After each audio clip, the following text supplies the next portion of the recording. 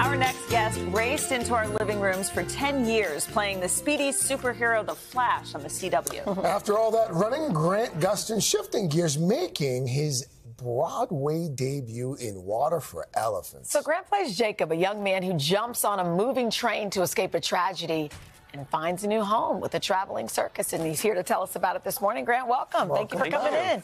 So let's talk about this. Professional circus performers, we understand, are part of the cast. Yep. We hear you do a couple of stunts on your own.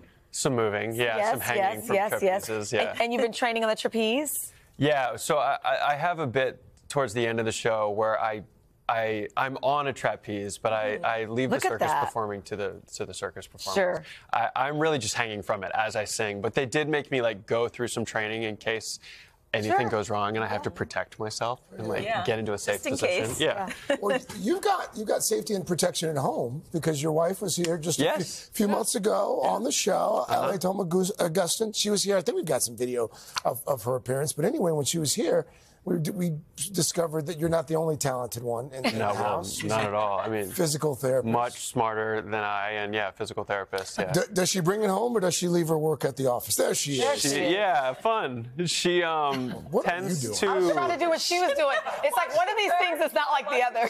What are you doing? Yeah, let's talk about you. I don't think I was here that day, clearly. She tells all of us, her family included, her parents and siblings, it's like family are the worst patients because you got to actually, keep up with what she gives you. Yeah. So if you're not going to do it, she's like, this isn't worth my time. That's so funny. Yeah, she's a real doctor. Yeah, that's funny. So, I mean, you're not new to musical theater. You traveled with the West Side Story Company. Yeah. But the music, I would say, in this show, in Water for Elephants, is kind of more like indie rock, It's right? unique. Yeah, like it's bluegrass, kind of folky, has a folky feel. I mean, it's got musical theater elements as well. But we heard the full orchestra for the first time yesterday, and it's incredible. I mean, it's just banjos and guitars and woodwinds, and the music's really, really beautiful and unique. I always admire when actors like you come on because you guys have such a range. Like I was thinking about it the last time you were here, The Flash, I think it was about to wrap up. Yeah, we're wrapping up. You were a TV superhero for a decade. Yeah. Now this. Yeah. Do you enjoy having this range? And then how is it being on Broadway, Yeah, well, I mean, we haven't opened yet. Our first preview is next Saturday, February 24th, and we open March 21st. It's coming. Yeah, it's soon. And but this was what I grew up doing, and what I thought when I went to high school for and college for as well, and thought this is where I'd be a long time ago. So I was really nervous to come back to this world, but it's actually felt a lot more like coming home than I thought it would feel like. Yeah. I feel really comfortable, and the company is incredible, and it was really, it's a really, really good group of people, and it's been amazing to get back on stage. Yeah.